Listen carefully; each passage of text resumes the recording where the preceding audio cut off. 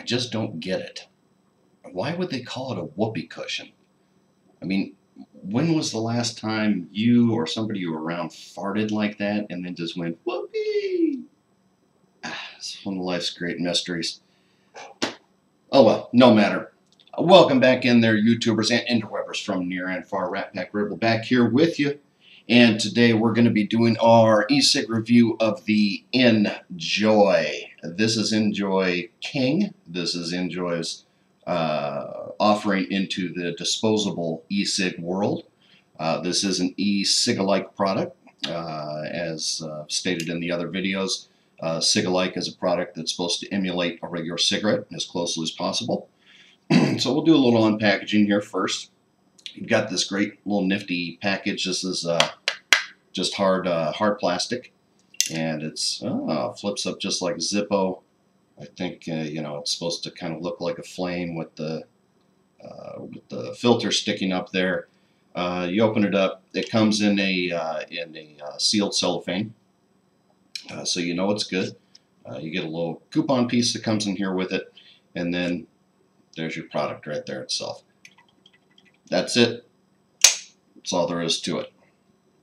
Now, first and foremost, this product retails, what I just showed you, retails for $7.99. $7.99 for this. Okay? This is $3.99 tops. This makes it $7.99. All right? NJOY, take a lesson. Don't make the packaging so pretty, and you know, the snapback Zippo spring and the whole shebang like that. Give me a better product for the money I'm going to spend like that, or lower your cost. Okay? I'm going to tell you guys right off the bat, I don't like this product. I don't like it. I don't like it. I don't like it. It's close to emulating a cigarette. You know, you got the regular white, you've got your multicolor with the flex in there to show the filter. One thing that NJOY does kind of prop out a little bit on their website is that they wanted this to feel closer to a cigarette than a lot of vapor products do, and I give them props for that. It's a good idea to have. So what they've done is kind of pushed around, you know, this is the actual cartridge piece right here in the filter, as it usually is on these type of products. Now what they've done is kind of move the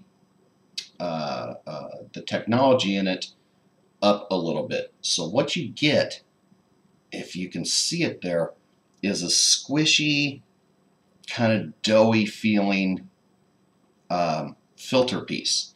And I think that's their attempt to kind of make it feel a little bit more like a cigarette. You know, if you're smoking a cigarette, that, you know, you can squeeze with your fingers and you'll feel, especially as you smoke down the cigarette, you'll feel that filter start to soften a little bit as it gets saturated. And this, I think, is supposed to emulate that same type of feel. I give them props for that, okay? Good try. It's a good idea. I would have preferred that they put their ingenuity and time and money into making a bit of a better product. First off for me, okay, you've got your battery piece. This is all one piece because it is a disposable. You smoke it, you throw it away. So the battery within the tobacco cylinder, and your liquid and your cartridge is sitting in the filter. This is a regular cartridge. It has the atomizer with the little cotton swab piece in there, so it's not a tank system. I'm going to see if you guys can see this a little bit. It's got a 3-hole pull on the filter, and then a little tip glow on here. Okay, tip glow. They kind of put this, the little gray stuff that you see on there, it almost feels like flocking, you know, like spray on snow type of thing, that they painted gray, and it's supposed to look, it actually looks pretty close to an ash. And so the light is behind it, and when you do your pull, it's supposed to look like the cherry is glowing behind it. So again, I give them props for the realism of it. They did great there with the squishiness of the filter and the look of the tip and everything. But again, I wish you would have put your time, your money, and your effort into making a better product. The bells and whistles are nice, but they're not going to do anything for anybody if the product isn't worth it. So as I said, this is an NJOY King. This is the disposable version. Now NJOY itself, they've got a huge website and everything, and they tout themselves to no end. They give themselves mad props. They're hyped. They list themselves as the #1 vapor product in America. I don't know about that. I haven't seen anything that says they are. I also haven't seen anything that says they aren't. After trying this product, I'm more prone to believe that they are not. The only thing I can think they might be #1 in is possibly sales, because they offer a huge amount of variations of this product. You have the King, which is the King Disposable. Now, like I said, this thing retails for $7.99 just for this, and don't forget your little, sweet Zippo pack there. Now, you can also buy these things in a 5-pack at $29.95. That brings it down to about $6 a piece. A 20-bag, whoo, yeah, that shows you what kind of history I had. A 20-pack for basically it's $105. It's $104.99. Okay, so now you're coming into the $5 and $5.10 range there, and then you can, believe this or not, you can buy these things in a 100-pack, a 100 pack for $479.99. You're gonna spend basically $500 on 100 of these things. Make no mistake, people, these things do have expiration lives, okay? These aren't hermetically sealed, all right? There is going to be oxygen getting into these things. Some of the vapor, you're going to have a little bit of dispersion just from age. So you're going to lose a little bit in there. You've got cotton swabs in here that have the liquid on them. Those are going to start to deteriorate and harden over time and everything. These aren't live forever products. They're disposables, and they're disposables for a reason. So buying 100 of these things, unless you are chain smoking like crazy, I'd stay away from that. Okay, the more practical side of this, the vapor, which is what we all buy these things for. Okay, don't like it. The taste, I don't know if it's me or what it is, and I find myself saying this a lot, and I think it's because I keep trying to compare these things to cigarettes, but the taste on this thing is horrible. Don't really care for it. The vapor is mediocre at best with the amount that you get and everything, which is kind of funny because with that 3-hole that they've got on there, you should be getting a lot more vapor than you are. But all the technology has gone into, making it feel squishy and having a good ash tip on there where you can see the cherry glowing behind it. All that kind of great illusion of a cigarette, but it takes away from the quality of the product. So I'm not even going to inhale on this one. I'm going to take a long, slow drag just so you can see.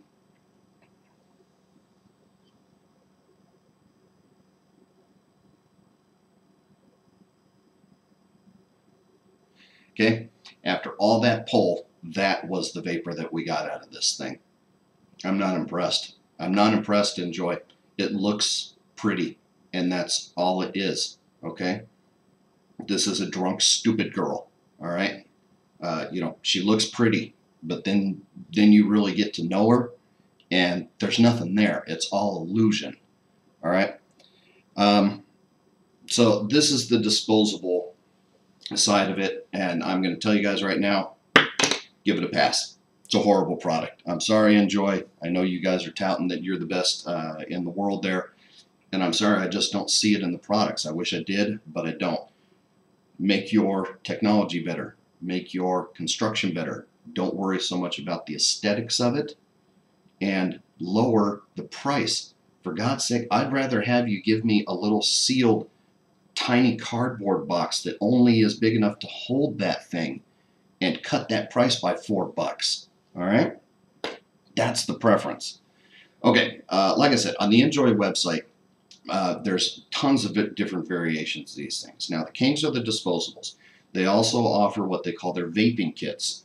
And I'm sorry, I'm looking at my prices here. You have 4 sets of different types of vaping kits, and it basically goes from beginner to, you know, I've been vaping for years and I want the sweet set, okay? The economy, which is the beginner set, $50. All right, and this is with a pen, 3 flavor cartridges. When I say pen, I mean pen mod battery. It is a non-disposable. It comes with a little, you know, burner button to set off your atomizer, and it comes with a tank and a tip.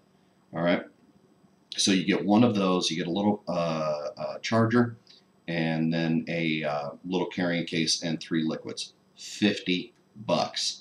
$50. I know huge I smoke and hanger stuff that doesn't cost $50, which is a much better product. I can tell you that right now. So you get the economy starter set from $50 all the way up to what they call the super vaping kit at $165.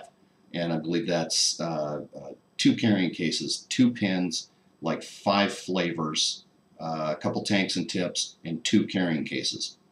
So if you want to split the cost, you know, you can give it to 2 different people at, you know, $80 a piece, $82 a piece.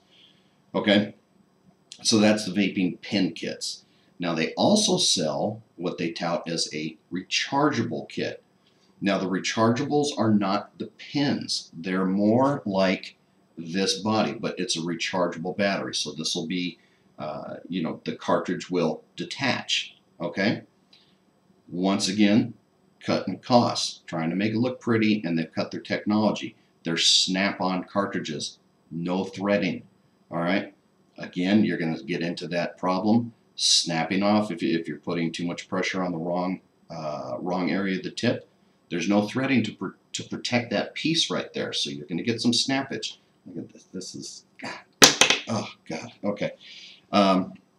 So that's the biggest problem right there. They're snap-on cartridges, which is always horrible. Guys, everybody out there in the industry, use threading.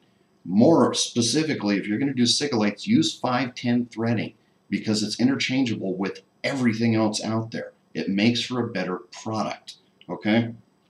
The recharge kits, they also do 4 sets of those.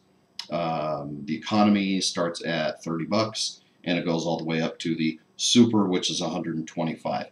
With those, you have your choice of 5 different types of flavor. Okay, sorry about that. So on the recharge kits, you have 5 flavor choices on there, and that includes the original bold, the regular, the menthol. Then they've got stuff. I mean, blueberry, single malt Scotch, one of their new flavors. Which, okay, why not? What the hell? And so the economy runs $30, the super runs $125, and you have your choice of 5 flavor cartridges, or what they call flavor chambers. That was what it was, that come with it. Again, biggest problem, they're snap-on cartridges. It's a bad choice. It's a bad way that I see a lot of these cheaper cig-a-light product manufacturers leaning. It's, you know, of course, if they're mass producing a product, it's got to be a lot cheaper to do these plastic snap-ons instead of metal 510 threading. Okay? Bad choice, people. Keep the money in the threading. It's a better product. It's a more reliable product. All right? If you get into the cheap, you're going to start losing people. At least I hope you do, because that's a bad way to go. All right, so that's pretty much the product. The other thing I want to tack on this is NJOY itself. I don't like these guys. And I know that's horrible. But just from going through their website and everything, I really don't like these people. They love themselves just a bit too much for my taste. They tout themselves as number one. They're the best. Nobody can compare to them. But you do notice that when you go onto their website, the first thing you see is 30 and 40% discounts on their products. Okay? If you're doing that fabulous, you don't offer 30 and 40% discounts. You offer 5 and 10s. All right? Because your products are doing that well. You want to give somebody a little bit of incentive. 30 and 40% discounts, that tells me, hey, we need to sell shit. Buy our stuffs. We'll take a quarter off. We'll take a third off. We'll take up to a half off. Just buy our stuff, please, because we're the number one in America.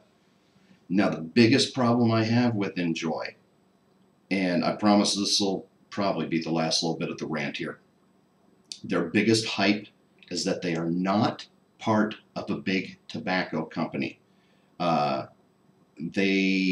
their goal is to make combustible cigarettes obsolete. That's direct from their website. Okay, they want to get rid of traditional cigarettes.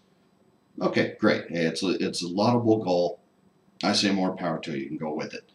But you're trying to get rid of a product by making a product that's supposed to emulate it. But you've never had anything to do with the real product. All right? Anybody out there, have you ever tasted a vegan steak? Okay, need I say more here? You can't make a product unless a product that's supposed to emulate something in every way, unless you've had something to do with the original product you're trying to emulate. All right? I don't like that holier than thou crap. It gets under my skin every time, and I hate when people, and especially companies, start touting that like it's the greatest thing in the world. Truth.org, I'm talking to you bastards out there. I can't stand you either.